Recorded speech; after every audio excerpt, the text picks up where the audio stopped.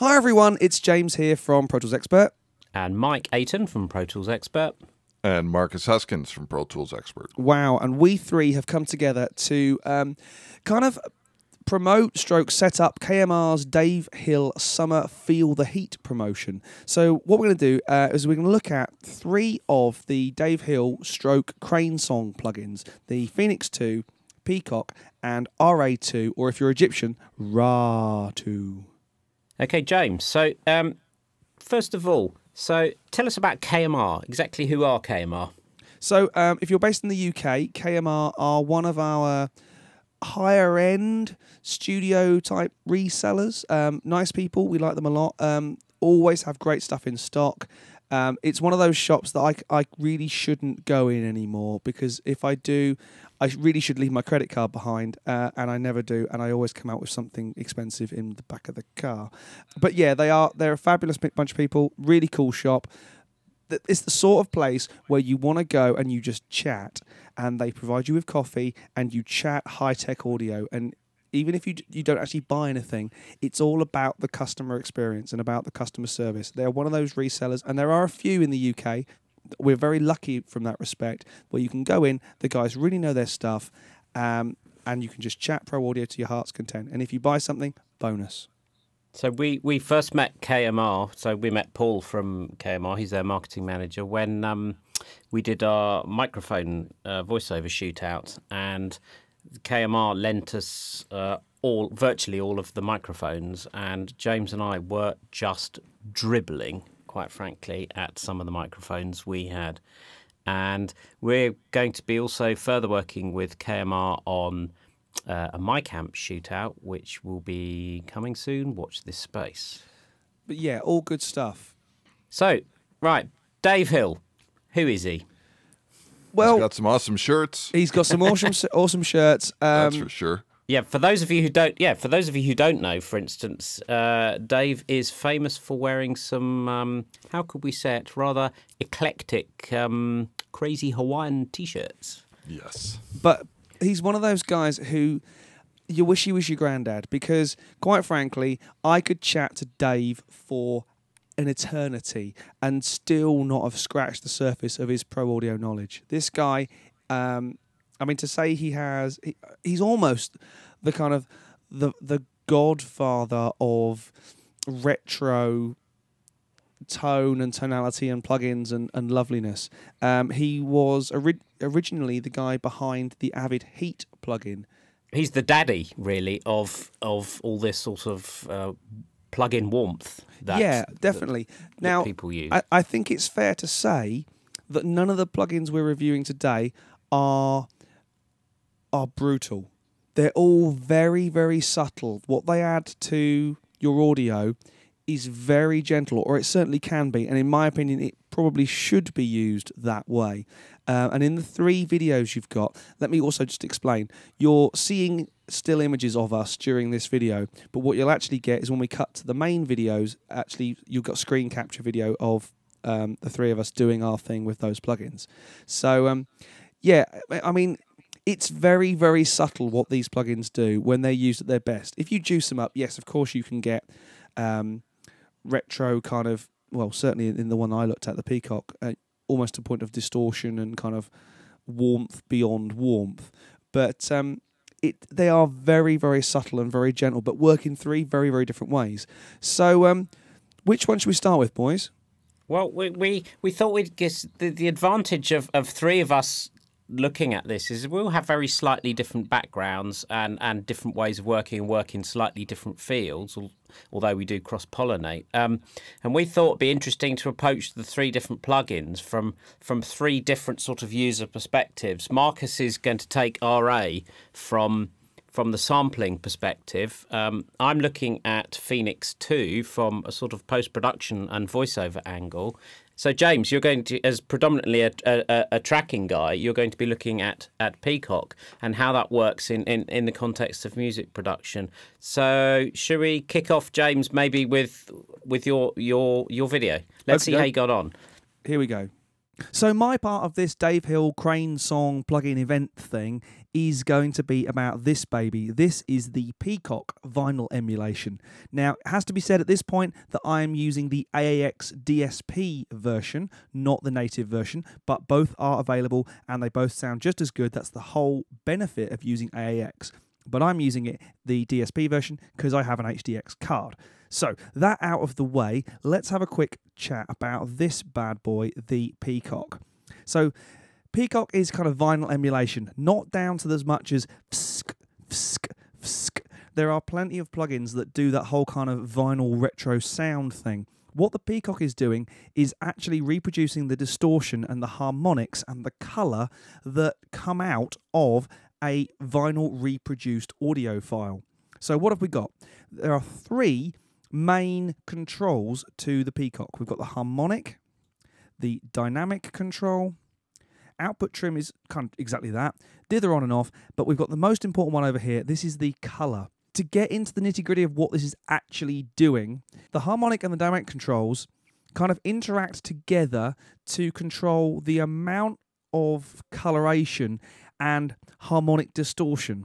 The colour setting is, if you like, the tone of that vinyl emulation and of that colour. So gold setting is effectively the best, the gold standard. Silver is supposed to be the cleanest and most transparent, and they get more and more juicy and more beefy and more saturated stroke distorted as you increase the setting. So through gold, rich, fat into deep.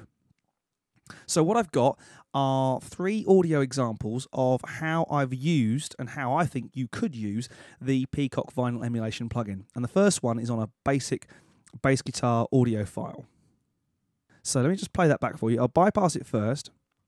I'll bring the harmonic distortion down and the dynamic down. And then I'll juice it in slowly. This is in gold mode, the kind of de facto standard mode.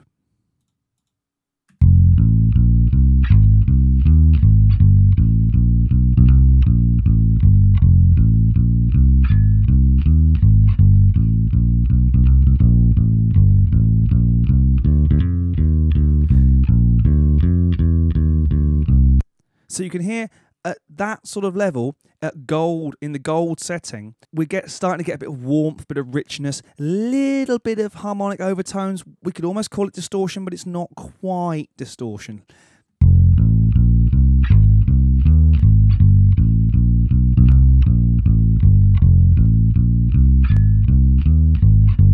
Let me knock it back to silver.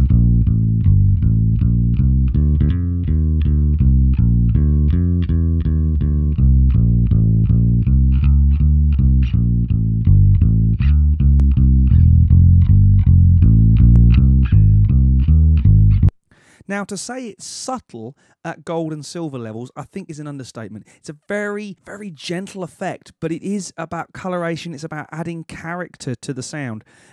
Even as I'm saying this, I'm kind of gesticulating with my hands, something chronic, because it's a very kind of organic thing that it's adding to this bass part. With these very high harmonic and dynamic settings, if I now go through silver, gold, rich, fat, and deep, you'll really hear it start to kick in. Silver mode.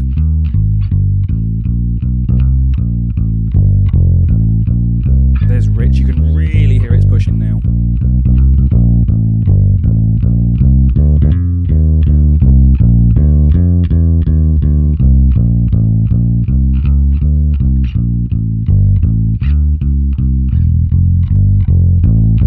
See, I really like fat and deep mode, but used with a lot less harmonic and a lot less dynamic setting.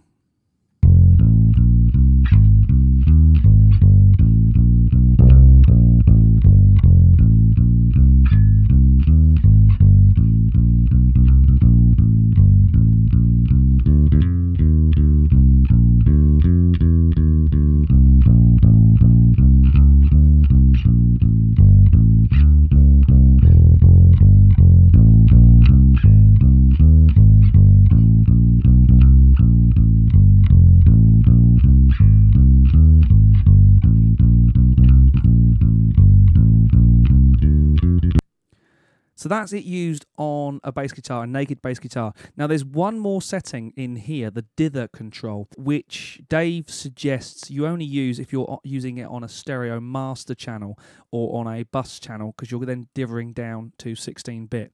But at the moment, I'm not, because it's used on a single instrument channel. So let's try it actually on a stereo mix. So this is a track I worked on with Rex Strother, and it's a kind of jazz ballad, piano, brushes, bass, really nice, gentle kind of song. The vocals are quite up front, so I just want to warm it up a little bit. I'm going to use Peacock just for that, just to give me some kind of vinyl loveliness, some vinyl ooze, if you like. So let's have a listen to that. Bypass to start with. The love that we knew disappeared after all. It left like the leaves leave the trees in the fall. And I ask myself, does it matter at all? No, no, no.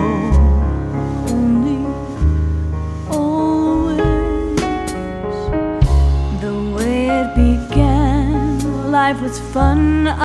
See, I think for that, using any of the higher settings, fat or deep, is just too much. I think rich is probably as far as you can go. Let's jump in a little bit further. No, no, no. Only, always. The way it began, life was fun. I was free. You came along, made a slave out of me. If you push too hard, you start to get kind of a little bit of breakup, a little bit distortion, which you don't necessarily want that. All I want to do is give the track the effect of that kind of vinyl loveliness, vinyl playback. I don't want to get too far down the saturation or distortion route. I mean, obviously, whenever you're adding harmonics, you are effectively adding a kind of distortion, but I think that's just really nice set between gold and rich. It's just nice. It's adding a little bit of warmth, a few extra overtones, a few extra harmonics, just filling in the gaps in the digital almost. So the last example I've got is on a full drum mix, and you can see here's my settings. Let me just solo out the drums. And again, you could go for the very gentle, just warming it up slightly. But I think for this particular track, there's an awful lot of reverb, and it's got kind of a very big drum sound. So I think warming up that reverb with a bit of vinyl is going to sound really, really nice. And you'll hear exactly what I mean. I'll bypass it first, then I'll kick in the fat setting so you really hear it go for it. It's on my drum bus, and I've also got an SSL compressor and Avid limiter on there. But let's just hear the difference this setting makes. Bypass now.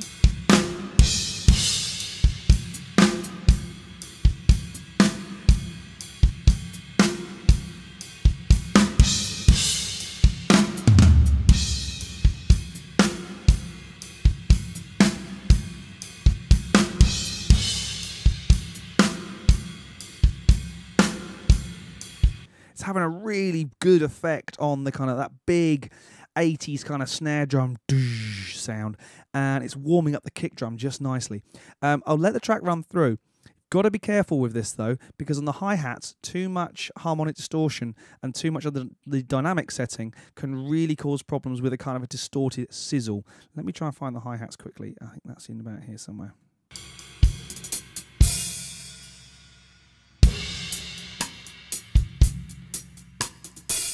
If I push these too far, not nice when you push them too far for the hi-hats.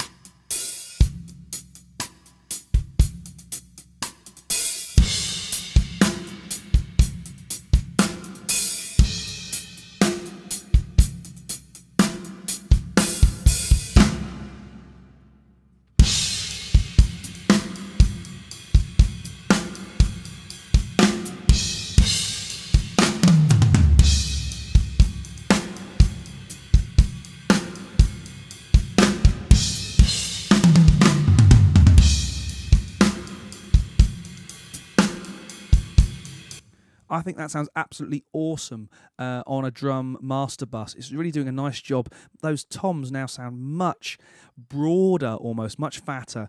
You know, it's not a terribly thirsty plugin. It's also not a terribly expensive plugin, which is quite nice. But I don't know of anyone else who knows their digital audio onions quite as much as Dave Hill does. He's a lovely chap. He's a great bloke to talk to. He's always at the trade shows in the UK and the US and around the world. He's just one of those guys you can chat to for hours, but be careful because the guy is super, super smart and you can be left behind very, very quickly. Thank you, James. That was really cool to see it on three different sources.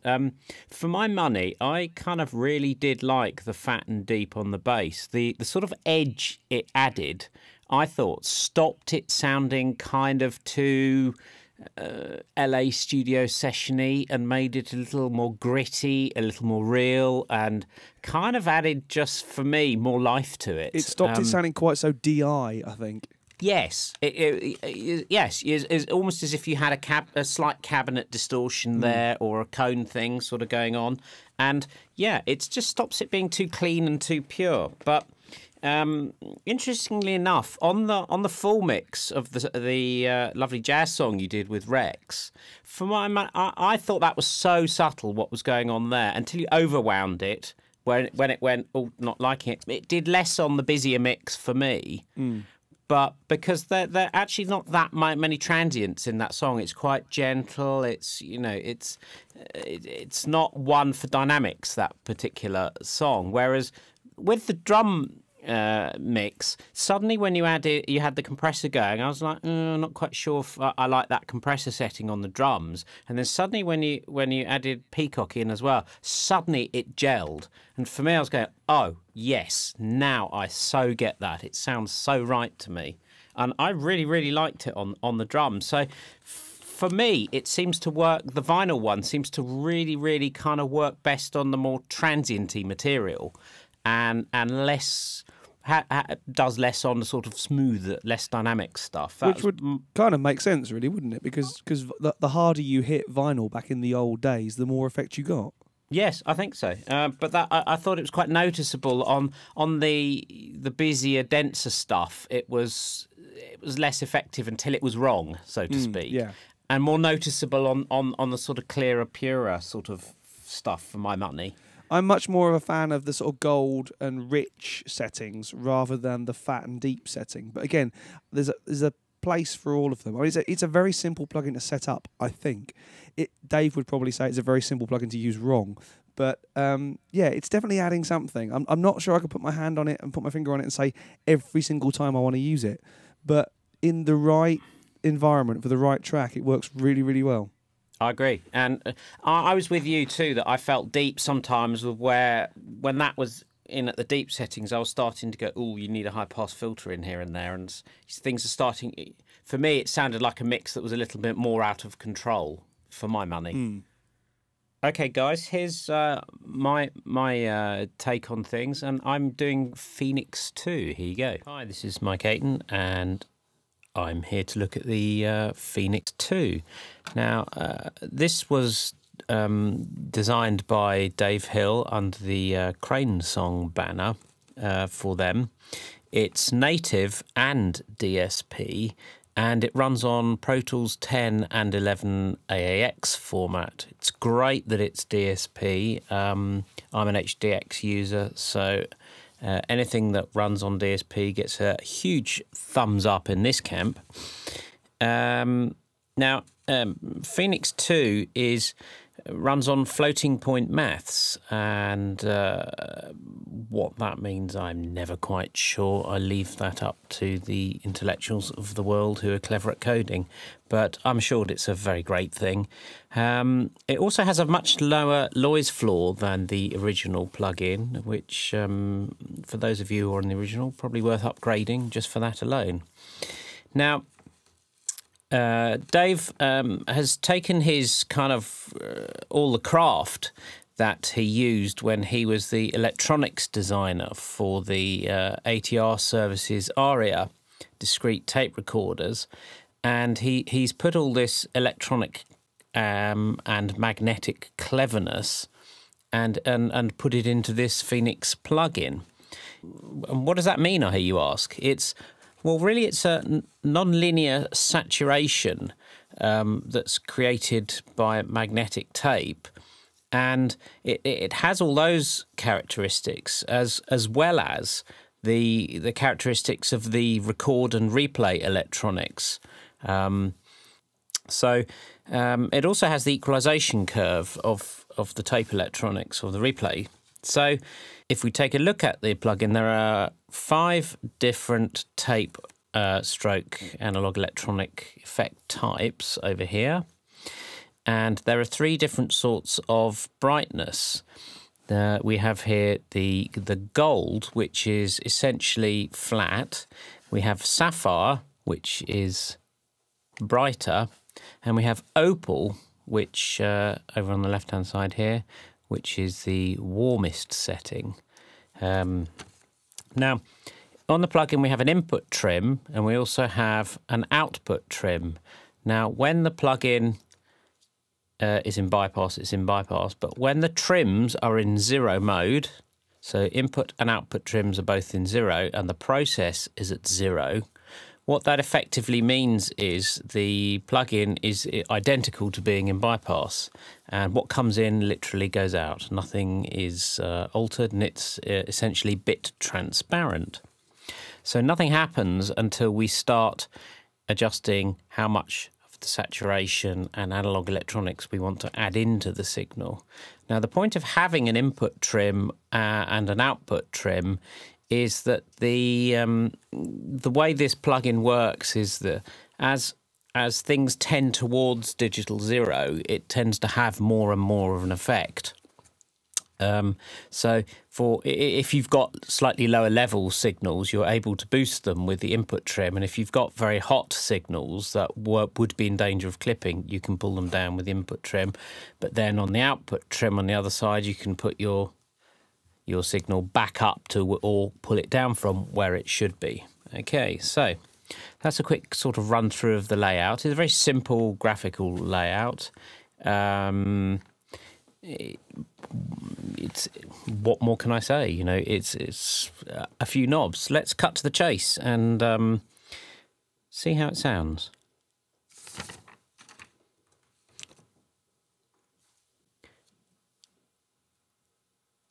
Okay, there are 5 different flavours here of tape and analog electronics that you can choose from. What we have is, the first one is called luminescence, which is the most neutral of the 5 settings. The next one is iridescent, which has apparently a fatter bottom end and mid-range than luminescence. Radiance has a more aggressive form of compression on the tape side of it. And dark essence has even more aggressive, and it can actually really help by reducing sibilance. By what it can do is increasing the loudness of all other frequencies apart from sort of the sibilance areas, so giving the effective aural result of sound, making things sound less sibilant.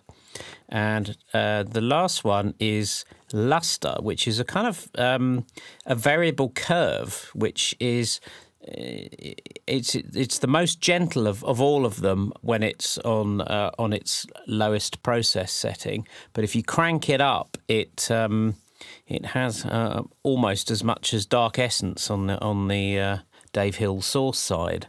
So let's have a little listen and see. Now, I'm predominantly a post-production mixer, so most of what I do involves dialogue. So I've got a voiceover here recorded by myself here, and it's of Jane Copeland doing a corporate voiceover, and we'll just play it, a few seconds of it naturally. A business case contains a few important components.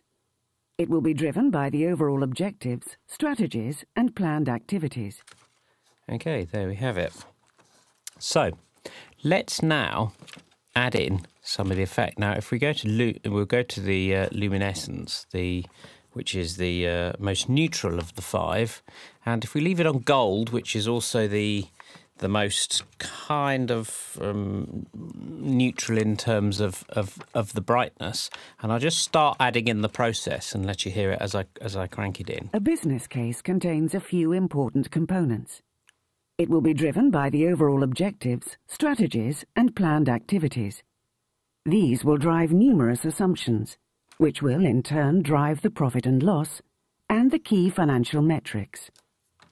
Okay, so as you could hear, it fattens up the bottom end there. Now, if I move across to opal, you should hear a darkening and a warming of the overall characteristic of the sound.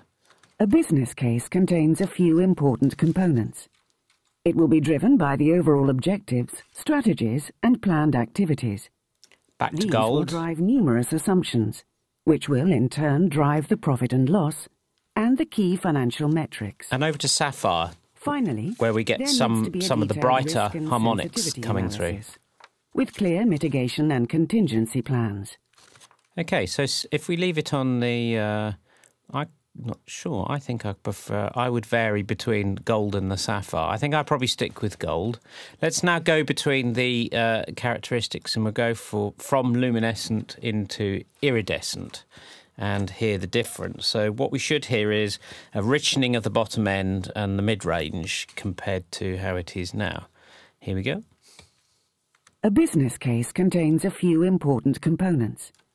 It will be driven by the overall objectives, strategies, and planned activities. Yeah, you can definitely hear the These will low drive mid-range numerous there. assumptions, which will in turn drive the profit and loss and the key financial metrics. And here into radiant. Finally, there needs to be a detailed risk and sensitivity analysis, with clear mitigation and Oh, that's very contingency clear now, plans. very marked.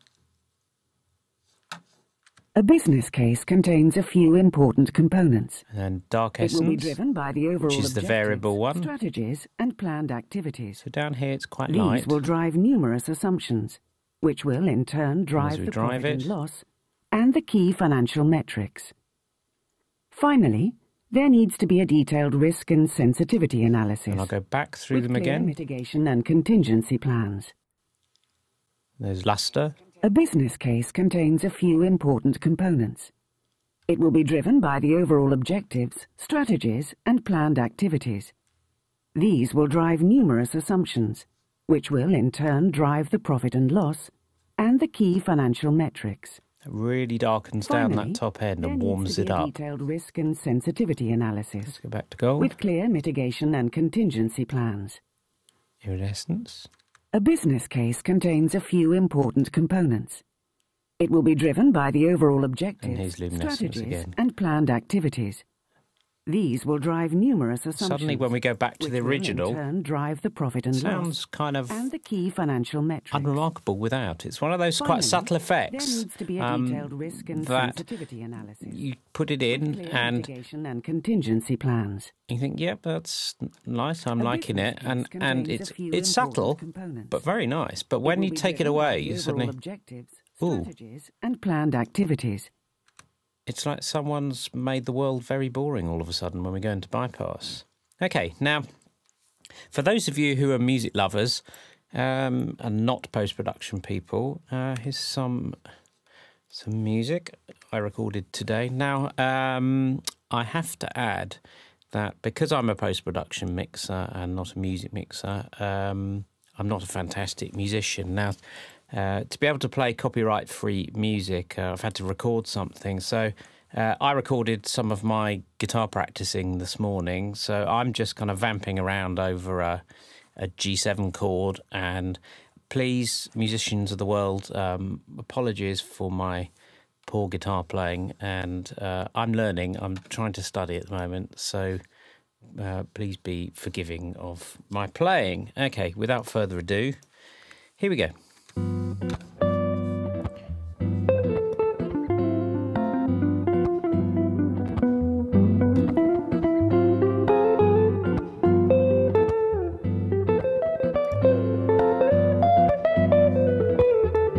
That's a bit too much.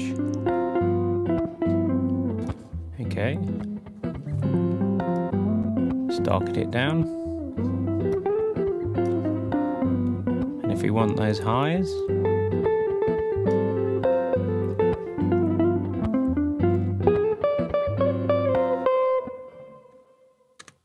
Okay. And let's now try iridescence.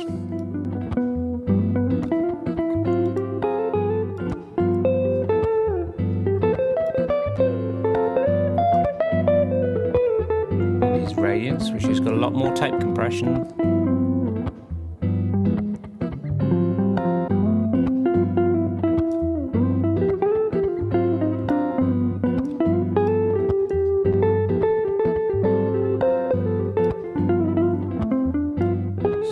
Between those two.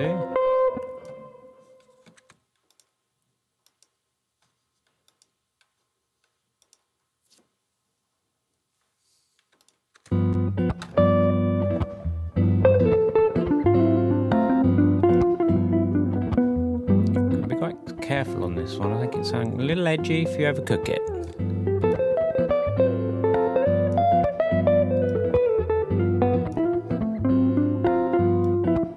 Finally, dark essence, the variable one.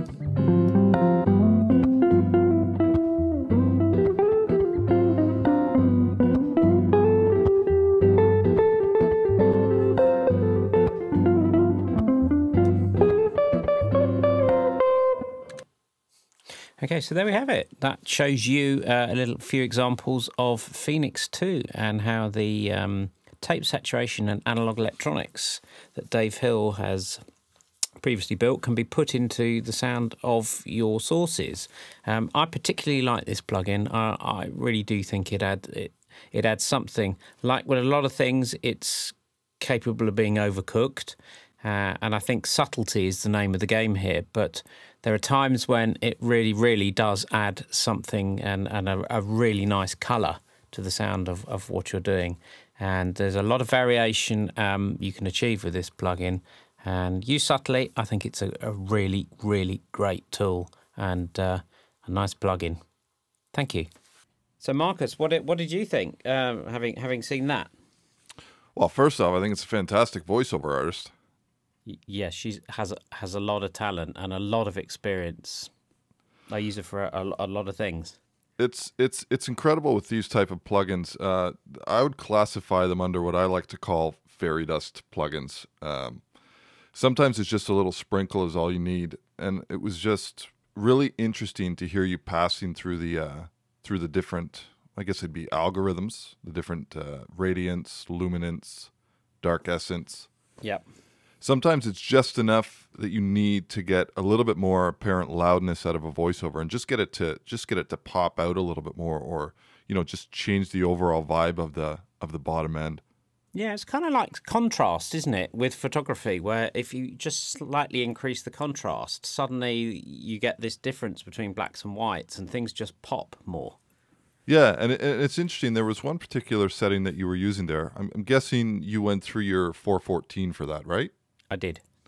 Which is not a bright microphone. It's actually got quite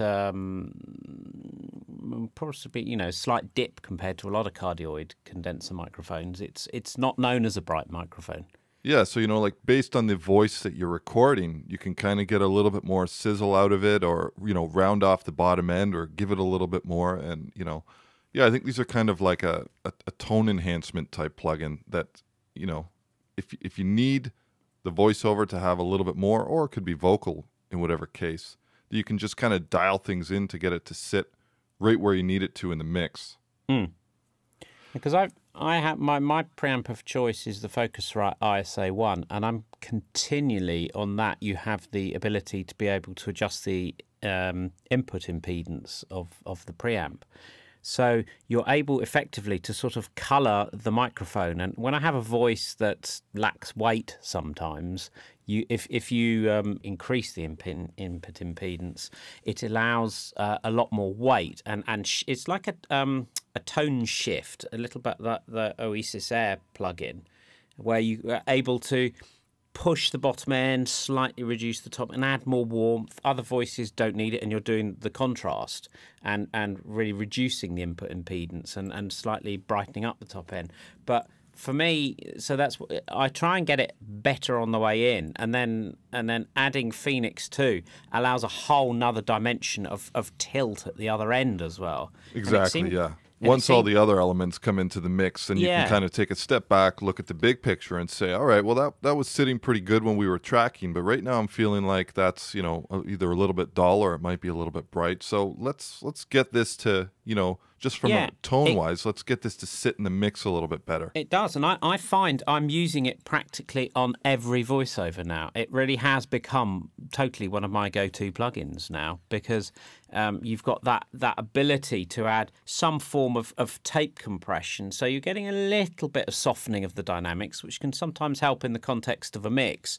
I mean, I'm always controlling my voiceovers anyway, but obviously sometimes within the context of a mix, it allows it just to sit in a slightly tighter dynamic band, allowing you to tuck the M&E up underneath, but without it sounding over-compressed, because it's a kind of, with compressors, obviously, it's not frequency dependent what's happening with the attack. And what is happening, I think, in this is different frequencies seem to be having different attack times, depending on which of the Dave Hill sources you're in, sort of thing. So it's a subtle effect, and it stops your voiceovers. You don't have to use compression to make them sit. Yeah. It's another form of compression, but it seems to be frequency sensitive.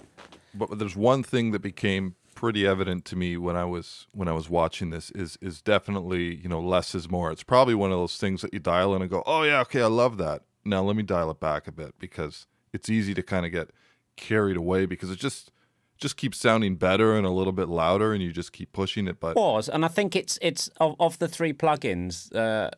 We'll come to RAII in a second, but it's probably the most overt of the three, I would say. Yeah. I love it in music too. I loved it on the guitar track that you showed there, and you can definitely hear it when you're you know, trying it out on different sources, vocals, any bass or anything like that. It becomes really evident when you start going through those different settings and pushing things. So, you know, I'd probably be using this in the music context as a you know, a tone shaping tool on a source track basis, and kind of getting everything to sit together. And if the bass doesn't have quite as much heft as I wanted it to, or I need the vocal to sound a little darker or brighter or something, and then, you know, on the 2-bus, sure, but definitely one of those plugins that you just sprinkle across where you need it. Love that plugin. James, what did you think it did vis-a-vis the guitar bit? Well, I love the fact that we all call our kind of, I call them glory plugins, or self-gratification plugins, because you don't really need to add them, but they add that little bit of something, that little bit of secret sauce. Yeah. Yes, it's like salt and pepper. It enhances what's there, isn't it? Yeah. That you food is bland without. Yeah. You'd miss it if it wasn't there, but if you listen to it long enough, you'd go, now what was that plugin doing again? Yeah, so, I'm with you. That the second I take things off, I go, oh, the world's gone quite flat and quiet. No, I say on the guitar, I really, really liked it because it's a very similar, and I'm going to stab in the dark here. The original Phoenix plugin and the Heat plugin are very, very similar. Now, not being able to say for certain what's gone on in Phoenix 2, but I suspect Dave has taken things to the next level and gone one more degree further into it. But you certainly reduced the noise level in it. Yeah, I really like it though. I think I use Heat on every mix. I'm to the point where I actually mix with Heat in. It's not something it's not something I add later on. I quite liked it. Take Heat out and put Phoenix 2 in. There is a very subtle difference. I mean, I don't know how the noise floor compares between Phoenix 2 and Heat, but certainly it adds a very similar flavour. Je ne sais quoi. Yeah, the little something. But I like it. I like it very much. Okay, Marcus, I think let's see how you got on with your RAII. Hi, Marcus here from Pro Tools Expert, and today we're going to be having a look at using the Dave Hill RAII plugin when working with samples. So I've got some clips here, and these are basically one velocity layer of a sample library I created.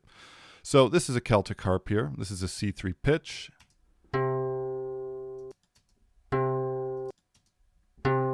So just different round robins or variations of that particular note. So let's have a look at how we can use this plugin to give a little bit more vibe or character to these samples. So the first thing I want to have a look at here is a low level. And it's kind of hard to explain what some of these parameters do. So I think I'll just let this play in loop mode, and then what we'll do is we'll just use our ears and we'll just listen to what's happening here.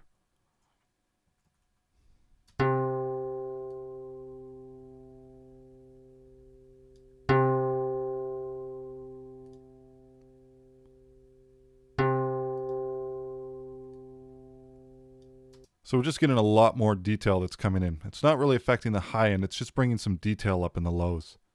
Now the next thing I want to look at here is the peak control. And the peak control operates as kind of like a soft clip. So let's just engage this here. We'll really hear it on the front end, so we'll just move this all the way up to the top. That's a little bit too much.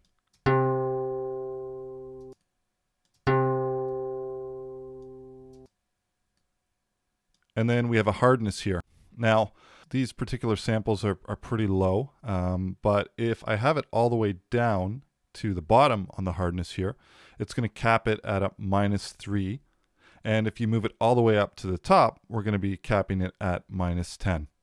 Then we got a trim control here from -6 to +6, so we can trim back our output of the plugin here. So if we're doing anything that's adding some gain and we wanted to match that, we could bring it back down again. Next, we'll hop over to the front end here. So we've got a drive here. This works just as we'd expect, just drive.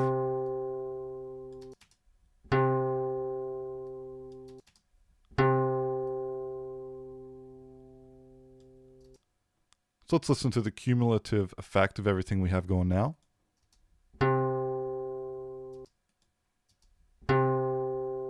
We'll pull that back a bit.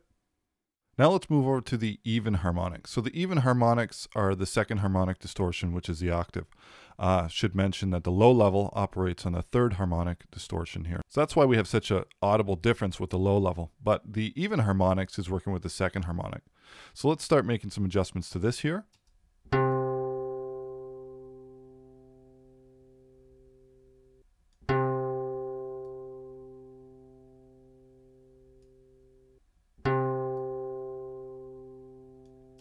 So as a cumulative effect, this is our sample raw.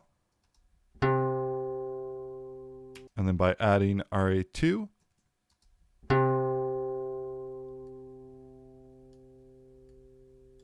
so we can definitely give it a lot more character.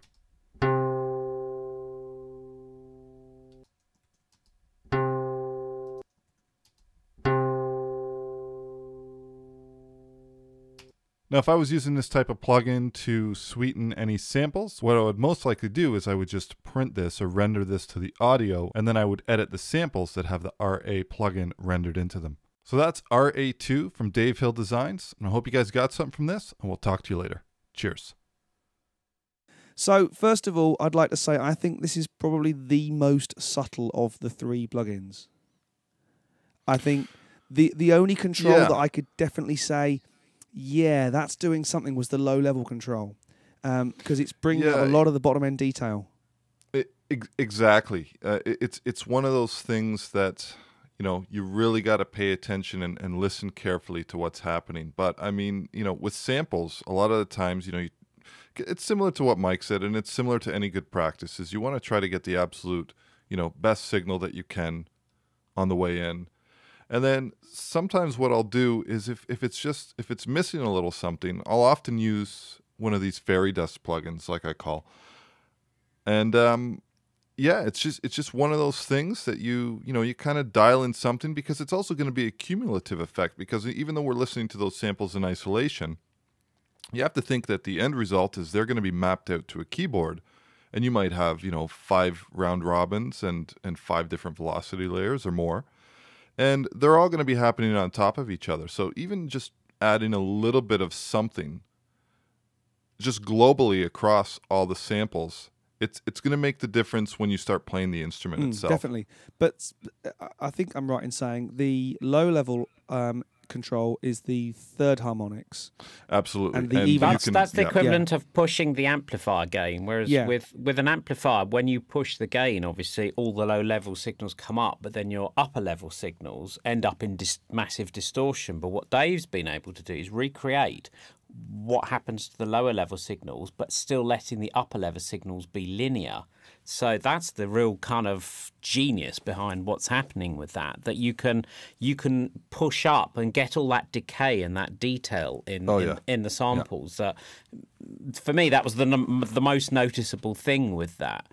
And you kind of know, I think, with someone of Dave's caliber and pedigree, that he's thought about all the sort of the clever mathematics and the engineering behind it, because he's written a lot of stuff about dither and all this sort of thing that goes beyond mere mortals like me. And that if you're using samples that are being processed with his plugins, they're not going to be creating massive problems when they're pitched down or whatever they're because of his plugins. Any problem you'll get is just because of it's inherent within a sample that's pitched down or up too far. It's I put people like Dave Hill in a similar, and again, I'm not going to categorize anyone, but I put them in the same group of incredibly intelligent people in this industry, people like Michael Carnes from Exponential Audio, the sort of guys that I could sit down and go for a beer with, but in 5 minutes be lost. But in a lovely, floaty, bubbly way. Absolutely. Yes, if I understood an ounce of what you're talking about, I would be a clever man, Gungadin. Yes. But it's certainly true. I mean, all three plugins that we've looked at are very subtle, do very different things. I think there's no two ways about it. I mean, they really have. They've got in Peacock the whole vinyl emulation. In Phoenix 2, it's very tapey. Tape. It is tape. And to be able to add those extra harmonics in RAII, even or odd, or even or third, as it were, they are definitely in that category. Glory, fairy dust, call them what you will, plugins, but very, very usable. They sound really, really good. Any personal favorites here, guys? For me, my standout favourite for me, Head and Shoulders, was Phoenix 2. I have to say, and that's not me being biased because I tested it. No, same here. No, absolutely. For me, it did the most. I use it on all my voiceovers now, and I'm experimenting with it in post production with using it on dialogues actually, because it's DSP and because I have an HDX. I've got more DSP than I can shake a stick at. To enable some form of tightening and constraint and harmonic beauty with dialogues, but without actually restraining its dynamics by compression and attack time. It's kind of does what, to me, the Sonox warmth control does in its dynamics. It's just like source, and then I can add Dave Hill source, and it's like, oh yes, that's like the cream on top of the really good fruit. James, yourself? See, for me, it was Peacock, purely because I spend so much time in drumland. And I've got my drum chain pretty much set up. I'll try new stuff. I'll throw new goodies in and things like that. But Peacock did something to my drum bus. It just secret sauce again. It's the harmonics, isn't it? Did something. Yeah. And for me, because I spend so much time doing drums, quelle surprise, I'm a drummer. Yeah, it's Peacock for me. It just did something that I wasn't expecting, and it did something I really liked. So, I mean, there we have it. We have kind of, RA2 is something that's quite, I think, subtle, but for post-production, probably less of a use. Phoenix 2, I think for post-production, it's got massive potential, and it's something I'm really looking at. I'm going to go and have a play with Peacock now, and actually and have a little mess around on my own, and say, right, okay, let's try it up against Phoenix then. It's very interesting. Well, guys out there in podcast land, hope you enjoyed that. We're probably going to try and do a few more of these kind of hybrid video podcast extra type things. I'm not going to sure what we're going to call them yet, but for now, it's goodbye from me. And it's goodbye from me. And from me.